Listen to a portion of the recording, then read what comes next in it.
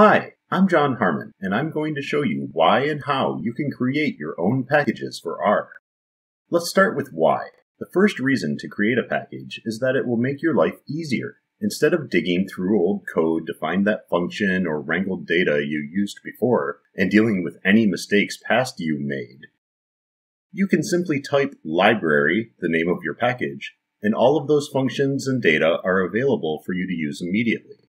The second reason to create a package is that it's easier than you think. Hadley Wickham wrote an excellent book called R Packages that's available online or through Amazon, and you can read it in about an afternoon. While you're writing your package, you can refer back to it if you're not sure how to do something. When you create a package in RStudio, it even gives you a link to the book. That leads us to the next question. How do you create an R package? I'm assuming you have R and RStudio installed, and that you have or can create a GitHub account. You'll also need to enable Git in RStudio under Tools, Global Options in the Git SVN section. The first thing you need to do is solve whatever problem you're trying to solve at least once.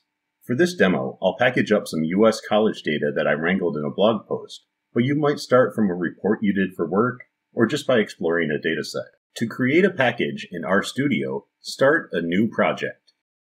Choose New Directory, then R Package. The name of your package can consist of letters, numbers, and periods, and it must start with a letter and can't end with a period.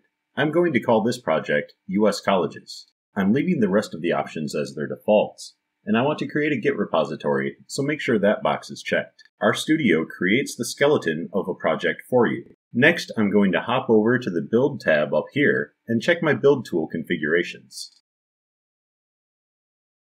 I want to generate documentation with Roxygen, which auto-generates help pages from structured comment blocks.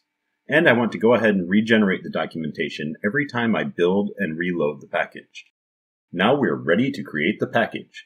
First, let's get rid of that Hello World file in the R folder so we don't forget about it. I'm also going to delete the namespace file to make sure it gets freshly generated later when we build the package. Next, we'll add some information about our package to the description file. Hadley's book lays out what each of these fields mean, but they're fairly straightforward.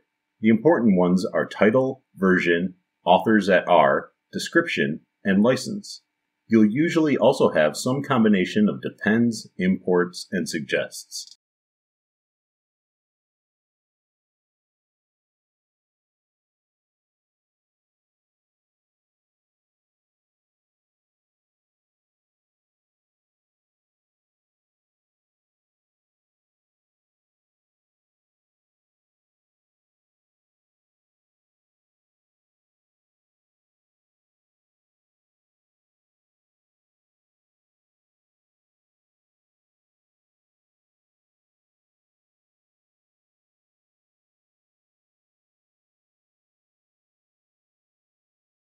That should cover it for the description, so we'll save that. I'll leave it open to remind myself to update the version when we're done. This package is going to contain data rather than functions, so I'll start by telling RStudio that I want to wrangle some data through the useDataRaw function from DevTools. I'll start by loading the R Markdown document from my blog post.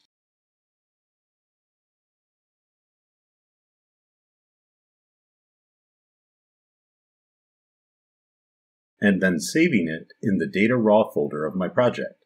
I plan to name the resulting data frame the same as my project, so I'll call this file uscolleges.r.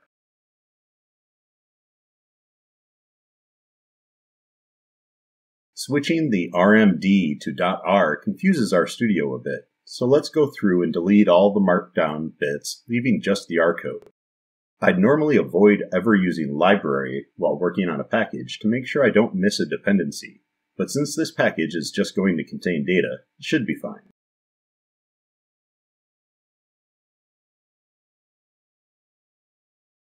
I need to update the paths here, then the rest of this should work.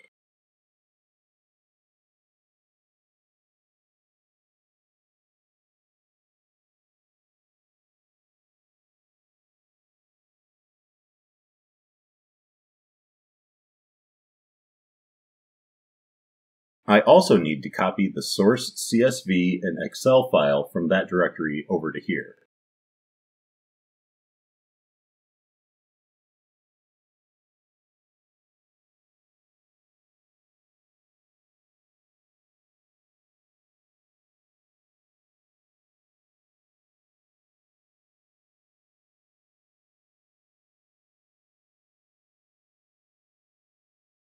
We'll go ahead and run this code to get the tidy data.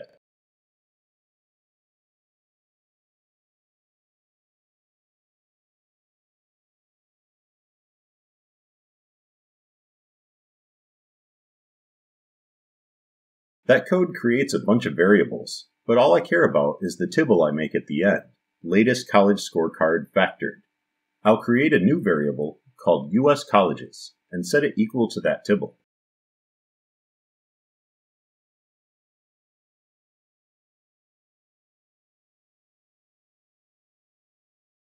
Now all I have to do is call the useData function from DevTools with the argument US Colleges. That creates a data folder and stores the US Colleges tibble in it. I'll also add the parameter overwrite equals true to make sure the data gets updated if I change something and run this file again.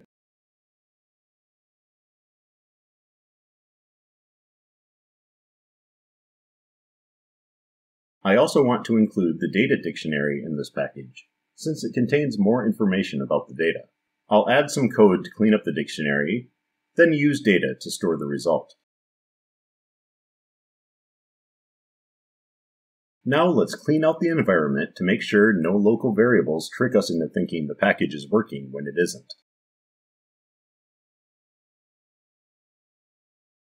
Then we'll go ahead and build the package and see what happens. The first time you try to build a package, you might get a warning telling you to install something to make the process work. I had to install RTools on this machine, but it was easy to follow RStudio's instructions.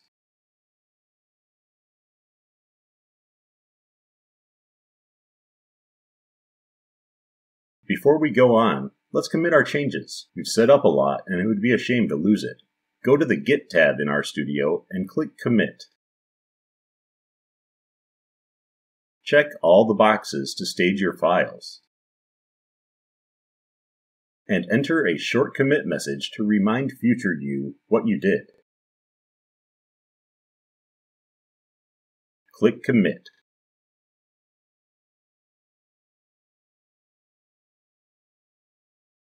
The changes are now saved, but only locally. Let's get them onto GitHub in case our hard drive catches on fire or something. Leave everything at default other than the repository name. When I write packages at work, I create private repos, but this one can and should be public. Create the repository. The or push an existing repository block here is the code we need to hook our local repository up to GitHub. Copy that and paste it in the terminal window in RStudio.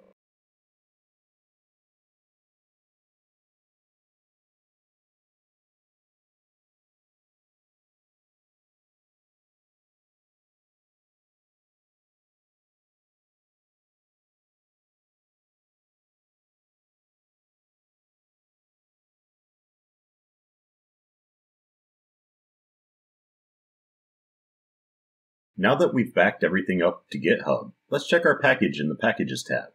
We have help for that demo hello function and nothing else. Let's fix that.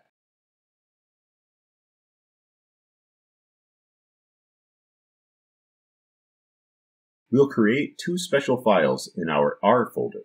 First, we'll document the package overall.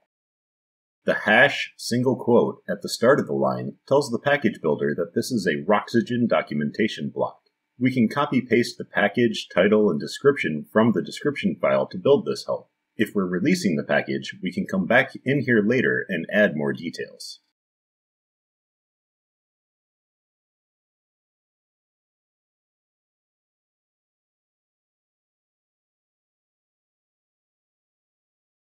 Below those, we need a .type tag to tell Roxygen this is a package, and a name tag with the name of the help file.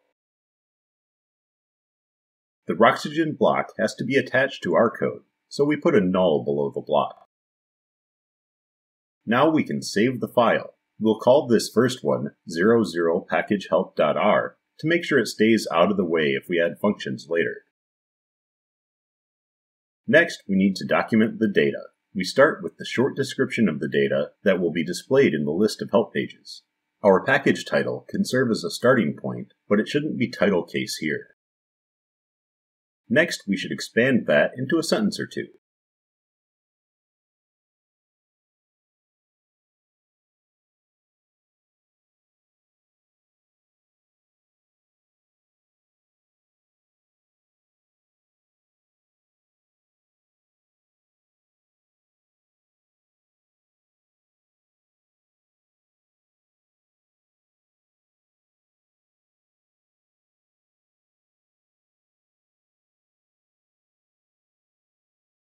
Below that, describe the format of the data.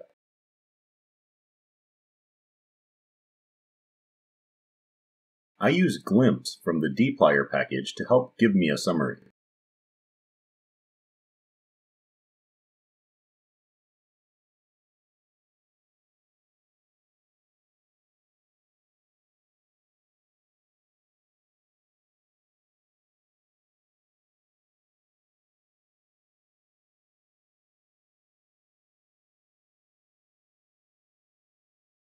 If the data had fewer columns, I'd describe each one here, but 622 seems excessive.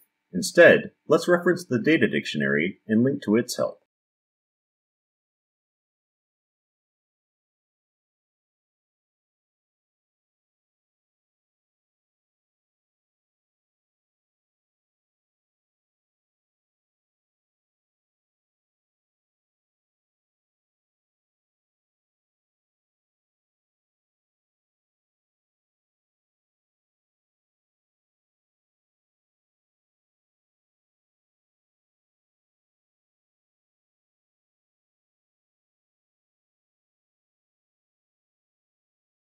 Finally, I'll provide the source of the U.S. College Scorecard data.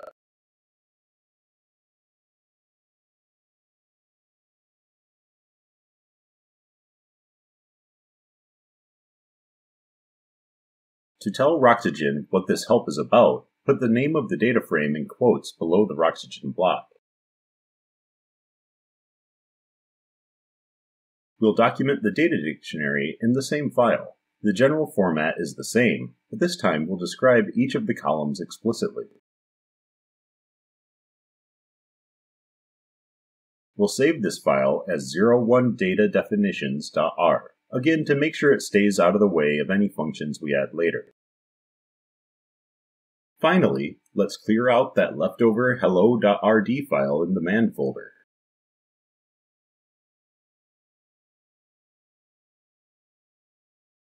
Let's build our package again.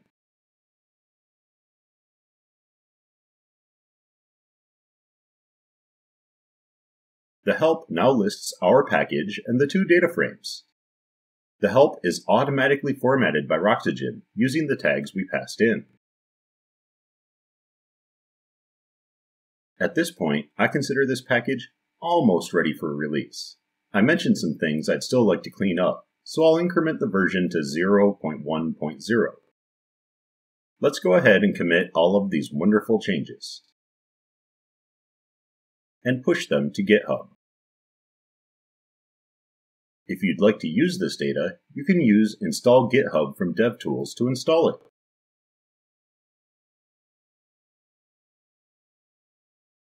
And that's a package. Obviously, there are many things we didn't cover, so let me know in the comments or on the R4DS Slack if you have any questions.